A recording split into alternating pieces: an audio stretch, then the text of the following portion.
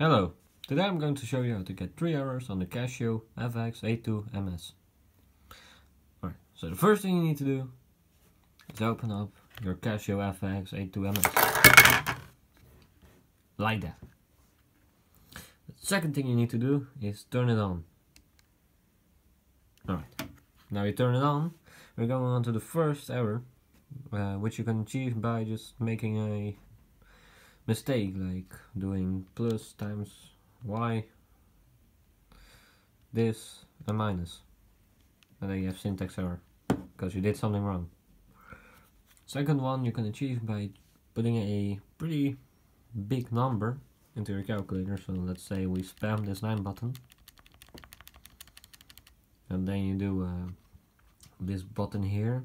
It is like a triangle without the lower stripe. You press that, and then you just press 9 a few times and do equals, and it says math error because it is pretty big number and the calculator just can't handle it, I think. So going on to the last one. The last one, you need to spam the minus button. Exactly, well, I don't know exactly how much, but I would say 65 times would be enough. And you know when you have enough when the last let's say the last block turns black, just like this. And you can press plus, and if it doesn't turn into a plus, it means that you have too much.